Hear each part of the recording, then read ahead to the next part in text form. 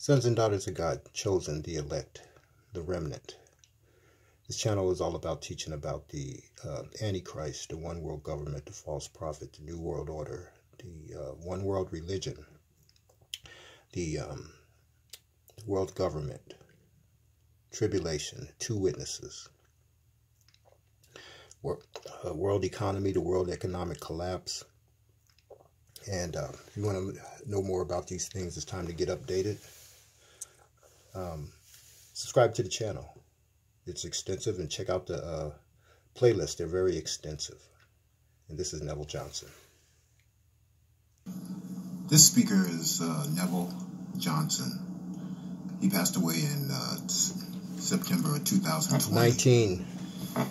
But he walked with the Lord for 50 years, like about half of a century. I mean, literally walked with him. I mean, he would see him almost every single day. I mean, the Lord would just show up and he would see him, like physically. The Lord took him a lot of places, took him to heaven, showed him paradise, showed him hell, lots of things. He went on lots of missions for the Lord. He went into hell on a mission. The Lord would send different angels to him, and he would see these angels, and these angels would just pop up, and all of a sudden he'd be on a mission for the Lord.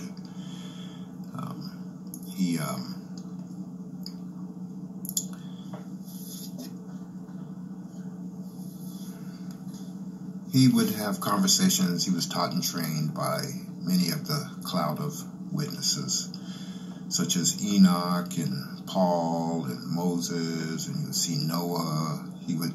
Just numerous different people that you read about in the Bible, and people that you don't read about in the Bible. He had some incredible experiences. He had an open heaven right above him. And he was trained to teach us. And if you're listening to this, you're probably part of the last days in times remnant. And he was sent to train us, basically. Everyone can be trained by him, but the remnant people, and a lot of us don't know who exactly, if we're remnant or not. But if you're listening to this, if you're going to listen to Neville Johnson, you probably are, because his message is targeted to the remnant, and the remnant will receive it also too. But nevertheless, it's great knowledge to know what the future of the world has in store for not only Christians, but everybody. And you can find all of his teachings, or most of his teachings, on the YouTube. You just type in Neville Johnson. There's lots of it. And then he has the YouTube channel called the Academy of Light, which is in the description area below. And you can click on that. And I'd highly recommend you listen to at least something every single day from him, so that you can get all this knowledge. And the thing about it is, you won't be surprised when these things happen, because a lot of things are going to happen, and they're going to happen quickly, because these are the last days for sure. And you'll want the knowledge. You'll want to know, what's the upcoming events that are going to happen. And there's events that are going on around the world right now that you don't know about. And then you'll look into them and research them, and you'll find out that some of these things that he's talking about are actually happening right now, or have already happened. So enjoy the teaching.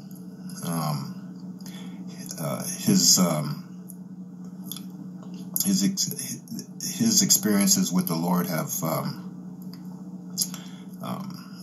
been very, very, very interesting, and he talks about these experiences throughout his teachings, and they're pretty incredible. So enjoy, and get ready for the end times ride. This is Neville Johnson, and I know he has a website on the internet also too, called, I think it might be called the Academy of Light. I never really looked into it, but definitely YouTube channel, the Academy of Light. You guys have a great day and enjoy the teaching. This one is called The Wheat and the Tares.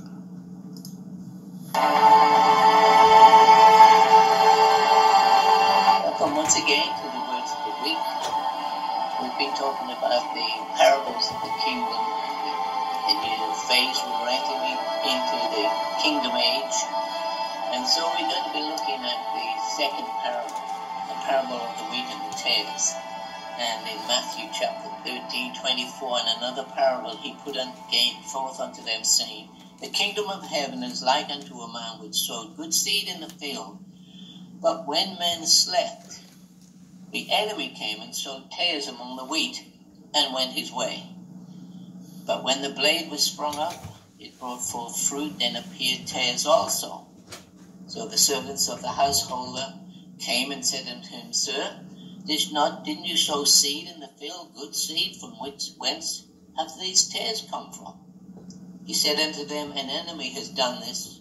The servant said unto him, Well, shall we go and take out and gather the tares up? And Jesus said, But no.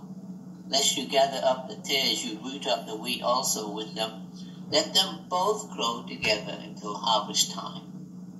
In the time of harvest, I will say, the reapers, gather ye together first the tares, bind them in bundles, burn them, and then gather the wheat into my barn. That's an interesting parable. The early church went through this process. However, it's repeating itself again in our day and age. The early church definitely went through this. And there are stages of this. In Revelation 2 and verse 3, it says, You have borne and have patience, and have for my name's sake has labored and not fainted. He was talking about the church, the Ephesian church. Now, the Ephesian church, the church at Ephesus, was a good church. The early church went through. But, Paul warned the church at Ephesus. And he said, in Revelation, John warned. In Revelation 2:3 it says, And you have borne, you've had patience, and for my name's sake you've labored, and you haven't fainted. Nevertheless, I have somewhat against you, because you've left your first love. And this was the Ephesian church. They moved in the gifts of the Spirit, all of those things. In Revelation 2:5, Remember therefore from whence you have fallen, and repent, and do the first works again, or else I will come unto you quickly, and I will remove the candlestick out of the church. He's talking to the church at Ephesus.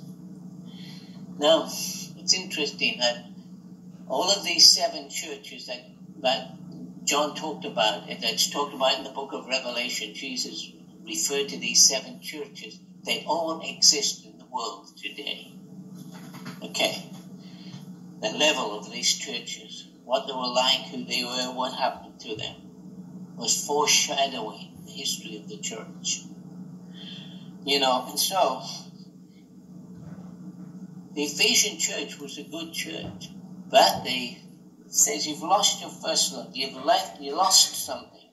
Time went by, the early church, and gradually the church began to lose its devotion and commitment to the Lord, its first commitment, and start to cool off, get cool. Paul said, You've fallen from your first commitment to the Lord. They left their first love. He was not first in their lives. Now, they were moving in all the gifts of the Spirit. But something was wrong. Something was happening. Jesus said this, and he said this in Luke 21 and verse 34, Take heed to yourselves, lest at any time your heart be overcharged with surfeiting, drunkenness, cares of this life.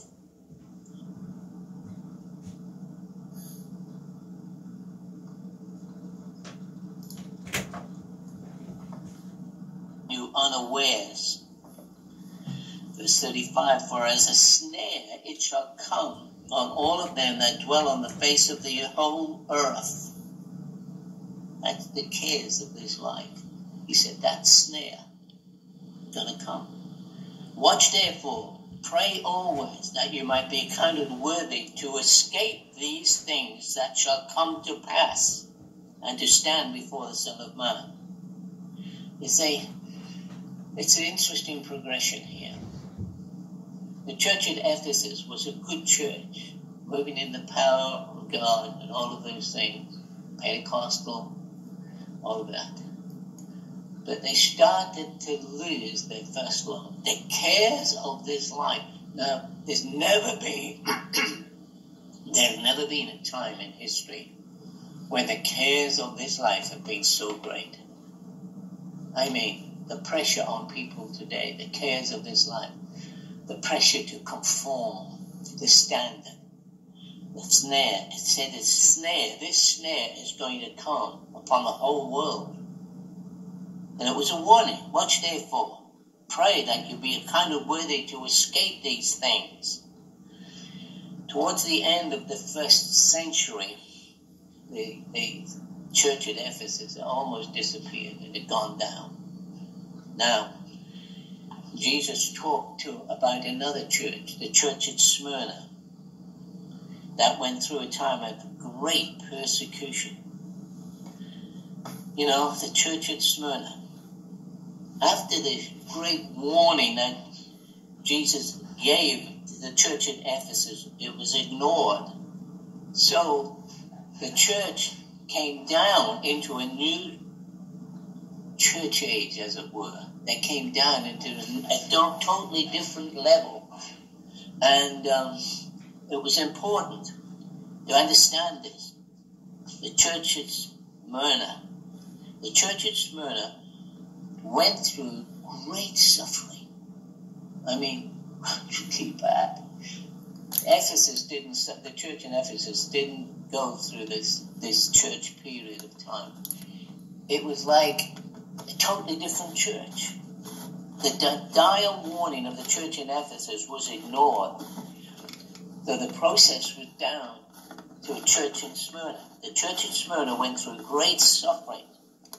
You know, in John's day, Smyrna was located on the western seaboard of Turkey. It was just 35 miles north of Ephesus. They're quite close to Ephesus. It was a beautiful, well-planned city with ornate pagan temples everywhere. The spiritual focus, in Smyrna was the temple of Zeus. And so that's the kind of environment this church existed in. Politically, Smyrna was important because it was very pro-Roman. In other words, that it was the center of Caesar worship. And this put a lot of pressure on this church in Smyrna. Remember, we're talking about a decline, different churches. And so,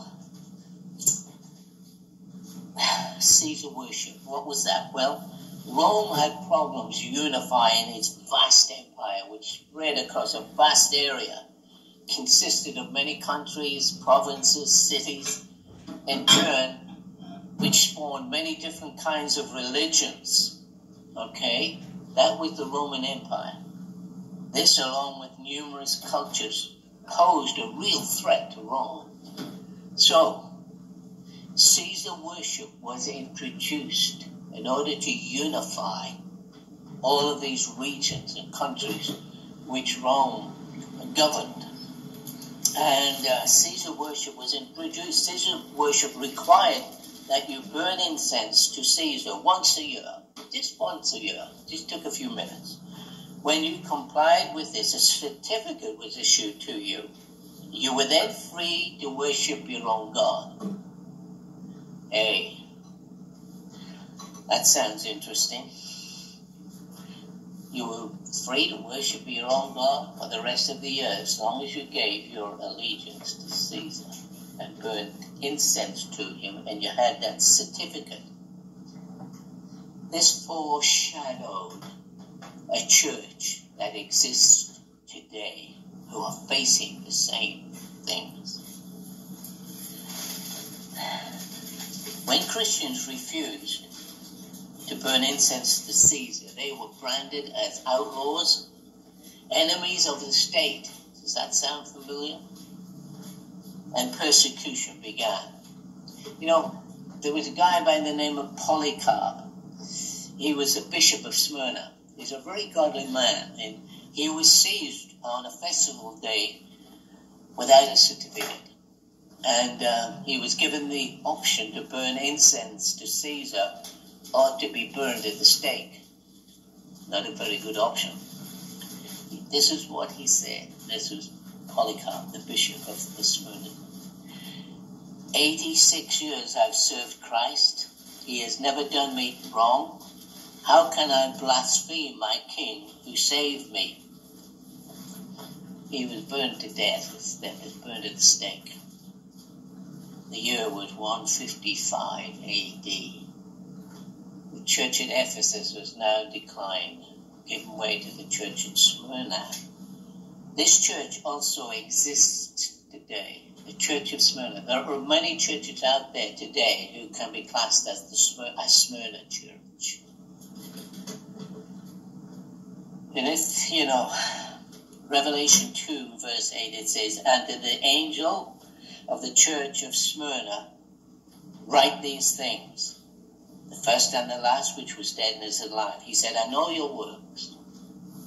He said, "And tribulations," Revelation 2:9, "poverty, but you are rich, and I know the blasphemy of them which say they are Jews and are not, but are of the synagogue of Satan."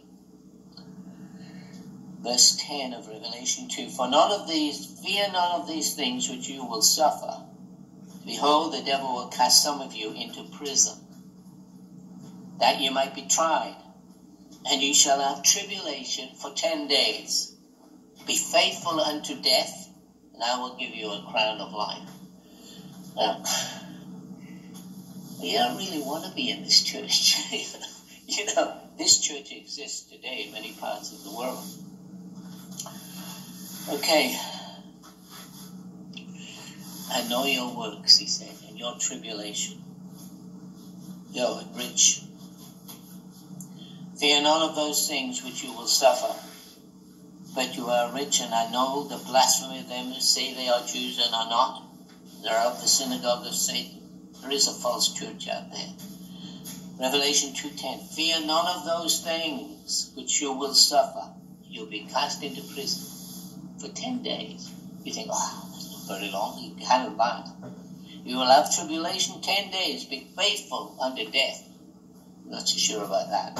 And I will give you a crown of life. See, losing their first love, their first commitment to God, the church descended to a Smyrna church age. Jesus said in verse 10, this church is going to suffer. There was some persecution in John's day, but it would be this church in this historic setting that would really suffer. Jesus stipulated there would be 10 days of tribulation. That's in verse 10. Now, in prophecy, a day can be reckoned as 1 year. See Numbers chapter 14, verse 34. The worst persecution of this church began in the year 303 A.D. and it ended in 312, 10 years later. It's exactly 10 years when the persecution, at the end of 10 years, the persecution ended. The infamous emperor ordered the destruction of all Christian churches, the burning of all scripture, death to all Christians, you know. This was the Roman Emperor Diocletian. And this edict went out in the year 303 and it ended in 312, 10 years later. During that period, history records that over 40,000 Christians were martyred. And that is, it could be many more. And you will have tribulation 10 days. Be faithful unto death, And I will give you a crown of life. That church exists today out there. Many parts of the world. The name Smyrna, taken from the word smur, it actually means smur, which is a burial spice. You know, it was a spice which was ground into powder and used in burial. You see, even the name Smyrna was prophetic of this church. It's interesting, you know, today that in contrast to the church at Ephesus, Smyrna is a flourishing city today. It still exists. Flourishing is called Izmir in Turkey. The point is, to all of this, the Smyrna church was refined through suffering. Now listen to me, that doesn't have to be, but that's the way it was. It was refined through suffering. You say, well, is this the only way? Is there a better way? Why did the church at Smyrna suffer so much? Well, firstly, the church at Ephesians. The Ephesian church lost its first love, which led into a rapid decline. Truth, spiritual gifts were lost. Revelation stopped, and eventually the candlestick was removed. That opened the way for a whole new era. By the time of the Smyrna church in 100 AD, things were not good as far as the church was going. So now, let's understand something. The people in the Smyrna church were good people. They were evangelical, they loved the Lord, but there was something missing that allowed persecution to come upon them. And we need to understand this in order to escape the same fate. This church exists today. You know, God's highest way in purifying the church is obedience to the truth. The seed, the truth. When this principle is violated by rejection of truth and ongoing present truth, the only way left to purify that church, those people, is through persecution. Let me just say that again. The highest way in purifying the church is in obedience to the truth of God's word. When that wanes, the next option is through persecution to refine the church. You know, John 3 verse 19 says this is condemnation, that darkness come into this world and men love darkness rather than light. Seeing you have purified your soul through obedience to the truth. There it is. Hebrews 12:25. See that you refuse him not that speaketh, for if they escaped not who refused him that spoke on the earth, much more shall not we escape. Same thing. If we turn from him that speaks from heaven. The church in Ephesus cooled off, left their first love, decline set in. The Smyrna church then was refined through suffering and persecution. It exists today. That Smyrna church exists today. Many will be purified through tremendous persecution, suffering, and death, great tribulation, and many in those churches will die. It's not God's first choice. Jesus warned, and he said unto them, Luke 21:10, nation shall rise against nation, kingdom against kingdom. Great earthquakes shall be in different places, famines, pestilence, fearful sights, great signs from heaven. They shall lay hands on many of you and persecute you, delivering you up into prisons. You will be brought before kings and rulers in my name. It's at the time when there will be signs in the sun and the moon, and in the stars, and on the earth, distress of nations, men's hearts failing them from fear. Then he said this, watch you therefore, pray always, that you might be accounted worthy to escape these things that shall come to pass in the earth, and that you might stand before the Son of Man.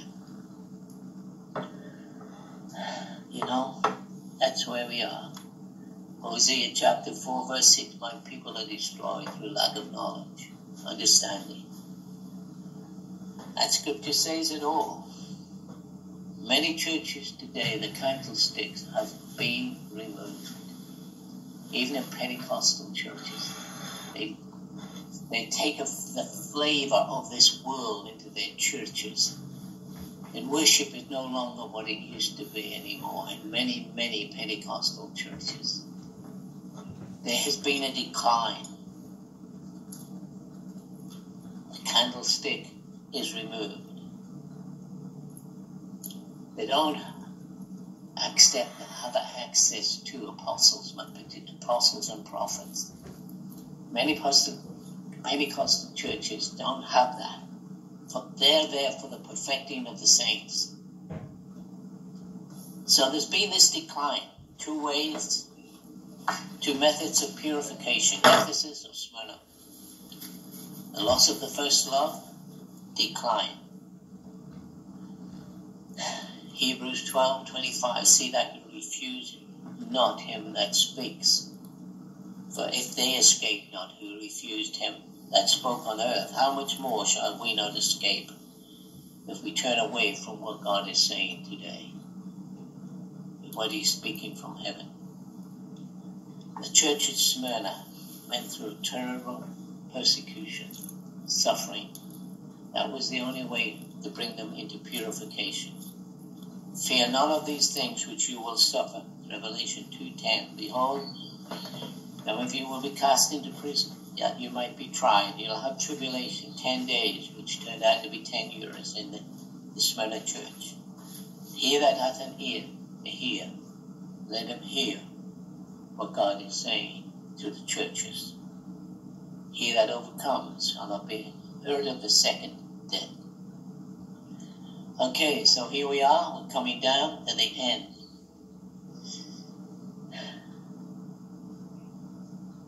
Oh, the parables of the kingdom. The sower went forth to sow.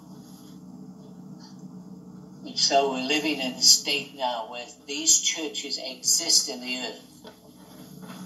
But God is going to raise up a people who are hearing what he is saying today. The seed will mature within them. The harvest will be reaped. The tares will be removed. It is not God's personal intent. First choice is not for persecution. It is only the second choice that God has. Let us hear what God is saying to the churches today. Let us understand the days in which we are living. Seek the Lord with all of our heart and follow him and his teachings. Great light and great darkness will be upon the face of the earth. The harvest will be reaped. But what kind of church, what kind of religious system will you be in? It's time to look at things differently, more clearly, with better understanding. Because the words of Jesus will be fulfilled.